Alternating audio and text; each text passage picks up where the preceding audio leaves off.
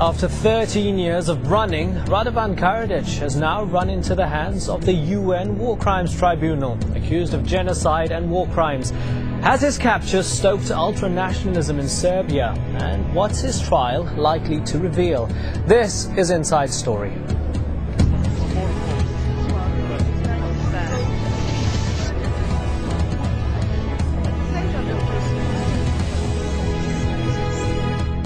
Hello, I'm Imran Garda. Despite being one of the world's most wanted men, former Bosnian Serb leader Radovan Karadzic remains a national hero to many Serbs.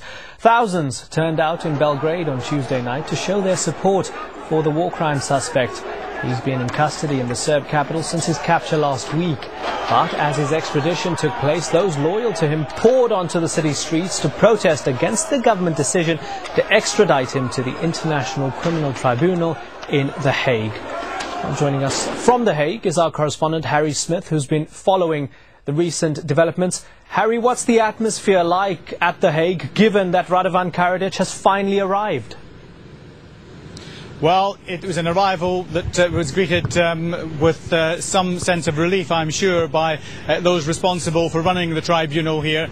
It's been a long time coming. We now know that Radovan Karadzic will appear here in court number 1 at 4 o'clock on Thursday afternoon. For the first time, he will see court number 1. It's a view he had better get used to. These trials do tend to take a long time. Of course, we don't yet know the dates for the trial. He will appear. First of all, it's a brief hearing. He will not be asked whether or not he is guilty or not guilty, and his lawyer has said he will not enter a plea at this stage. He has 30 days to do that. If he fails to enter a plea after 30 days, then the judges will enter one on his behalf, and that will be a plea of not guilty. Well, to tell me what happens from then on, I'm joined from the tribunal by Nerna Jelacic, who speaks for the tribunal. Tell me, how confident are you that this trial will go ahead, given the failure of previous trials? I'm thinking particularly of Milosevic.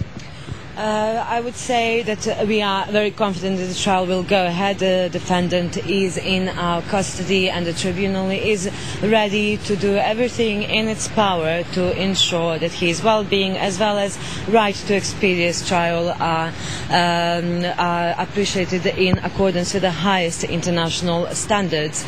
I would not say that we have had failures in previous trials. Out of 161 indictees of the tribunal, we only have 2 fugitives for 15 years of record.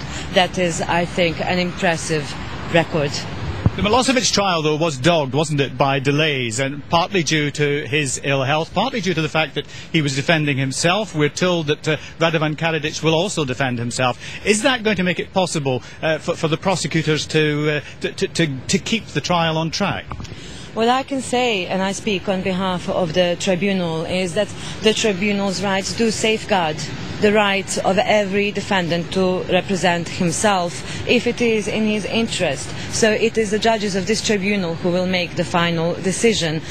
Once the defendant, once Radovan Karadzic expresses his wishes, he is today in the detention unit, as you know. He is meeting representatives of the registry who are explaining to him all the rights that he has regarding also legal aid and the help with conducting his own defense. And in the courtrooms at 4 o'clock, he is expected to also express his wish in terms of how he expects to conduct his trial. But even then, it is the judges who are going to make the final decision. Now, as you say, you have experience of many trials, but this is really going to be an exceptional trial, isn't it? Will he be treated any differently from any other detainee?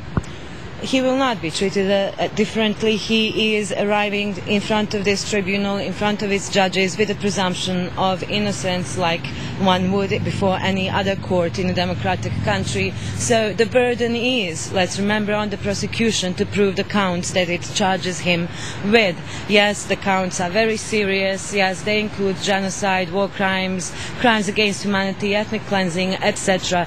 This makes the charges very, very, very serious, and of course that takes time to prove those charges, but the tribunal will do its best and give all its powers possible to make sure that this trial is expeditious. Now, Mr. Jelacic, thank you very much indeed for joining us, and with that I now hand you back to the studio. Harry Smith, thanks ever so much for that. Well, joining us as we broaden out this discussion today are our guests in Copenhagen, Payam Akhavan. He was the first legal advisor to the prosecutor of the tribunal. He's also a professor of international law at McGill University.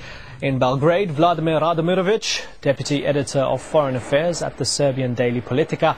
And in Sarajevo, Nidjara Ahmetasovic. She's a journalist and editor of Justice Report at the Balkan Investigative Reporting Network. Ladies and gentlemen, thanks for joining us. Payam Akhavan, if I could start off with you. This has been called a landmark for international justice. Is it? It is a landmark. If we go back to 1995, when we first indicted Radovan Karadzic, he was seemingly invincible. People thought we were utterly naive to think that he could ever face justice one day. He was an indispensable partner in the peace process. And many individuals, diplomats in the United Nations actually suggested that indicting him was a bad idea because it would be an impediment to the peace process. And I think that the indictment succeeded in removing Radovan Karadzic from the political stage, making him a fugitive. That itself was a great success for international criminal justice, both because it helped the post-conflict peace-building process in Bosnia by removing and marginalizing ethnic hate mongers and those who were the architects of ethnic cleansing. It sent a message for the first time in the history of the United Nations that you cannot commit genocide with impunity.